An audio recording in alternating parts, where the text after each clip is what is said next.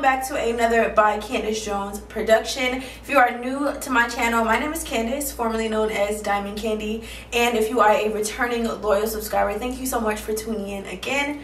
You are a real one. In today's video, I'm going to be showing you how I get my signature slick bun and let you guys in on some tips, some tricks, to tell you what you've been doing wrong, why your hair not getting as slick as it could be, because along the way on this slick bun journey, I've just gotten better and better, so I thought I'd share what I've learned. Now, I know a lot of y'all might remember that I was kind of like, you know, chilling on these slick back hairstyles because over time my curl pattern in the front where it gets the slickest gets a little, you know, it start acting real funny when I start slicking it too much. So just beware that depending on your hair type, how often you do it, that it could alter your curl pattern. It could stretch it out a little bit, so err on the side of caution. But besides that, let's get into it. Oh yeah, and I know I'm going to get questions about these queen earrings. They are from this black-owned business called Shop Accessorize. I will leave the link in the description box. Make sure you guys check them out. I have some other stuff from them.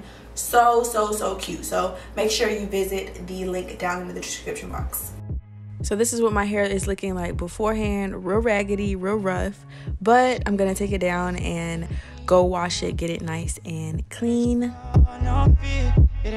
So my hair is washed. Now I'm going to go in with this As I Am pomegranate and passion fruit curl enhancing smoothie, and you want to go in with a lot, like a whole lot. The first mistake people make is trying to slick with only gel, but when you have a lot of conditioner in your hair, it really makes it so much easier. So I'm putting a whole bunch in there, as you can see, and then brushing it through with a Denman brush.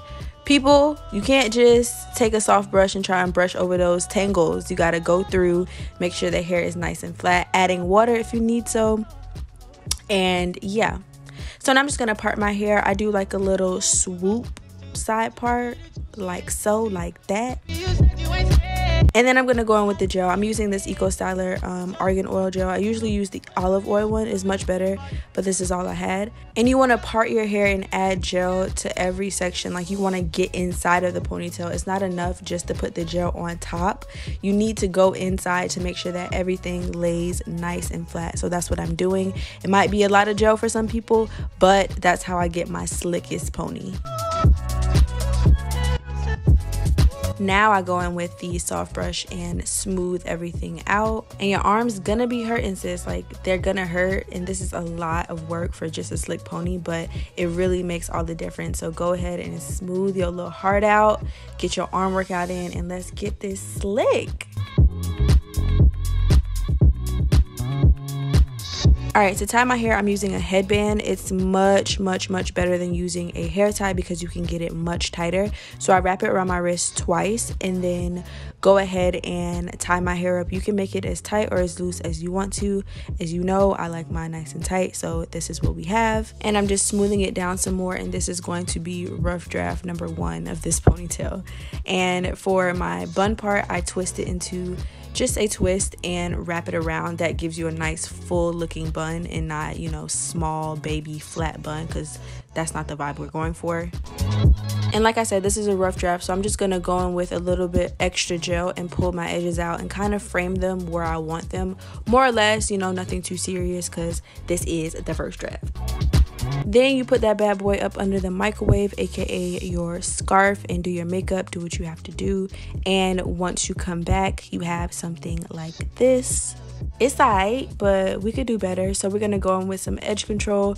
You pick your fighter, whichever edge control works best for you. These are my top 3, and I'm gonna go in with edge control on my toothbrush.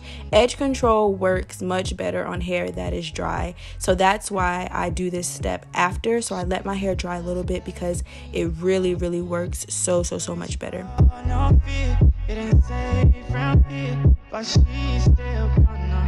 And once the edges are done, I'm just going to take the ponytail out really quick and just retighten it, get everything nice and smooth.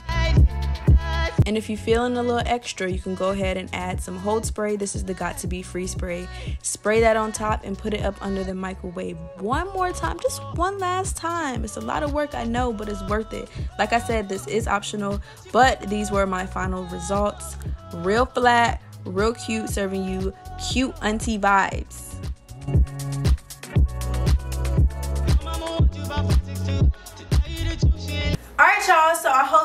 learned something new in today's video. I hope you enjoyed it. If you did, be sure to give me a thumbs up. That really helps my channel a lot. And also comment down below. Let me know how you feel. Tell me something. Let's talk. And also make sure you subscribe if you haven't subscribed already, because yeah, I don't know what to say. I don't know.